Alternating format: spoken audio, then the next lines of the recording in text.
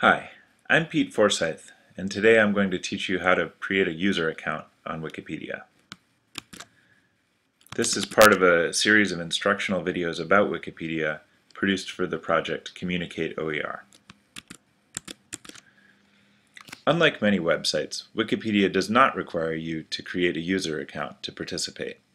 But there are many advantages to doing so, especially if you're going to take an interest in editing Wikipedia on a regular basis.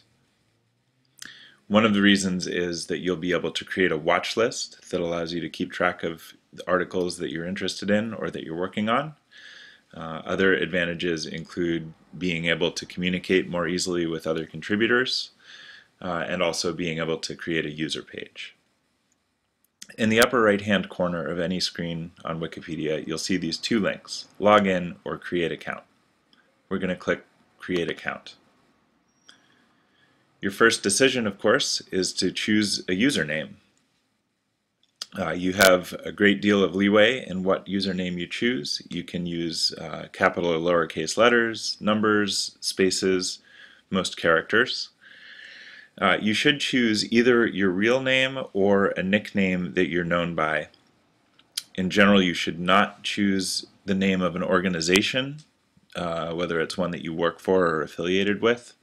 It is a good idea to disclose a relationship with if you're going to be editing something that's related to your employer, but you shouldn't do that through your username. You should do that on your user account page. So choose a username. If you want some advice on that, you can click the link next to it that says Help Me Choose, which will go into some detail. It is important to choose something that complies with Wikipedia policies. Many accounts do get blocked for using a name that is either inappropriately connected to an organization or is offensive in some way or something like that. So do make a careful choice. Enter a password. That part I think is straightforward. Your email address is not required, unlike most websites, but it's a good idea to include your email address. This is going to make it possible for other users to contact you. They won't have direct access to your email address, but they will be able to leave a private message for you that comes through in your email. And in general, it's a very useful feature to have, and it's not something that's going to sign you up for a bunch of email lists or anything like that.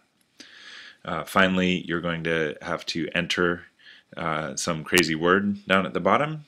This is done so that computer programs can't create spam accounts on Wikipedia. And once you've done that, you can click Create Account, and you're off and running. This video was produced for the Communicate OER project in 2013. Communicate OER is a project to foster collaboration in improving Wikipedia articles about openness in education. For more instructional videos about Wikipedia, visit our project's home. If you'd like to take a free online course about Wikipedia, visit us at the School of Open.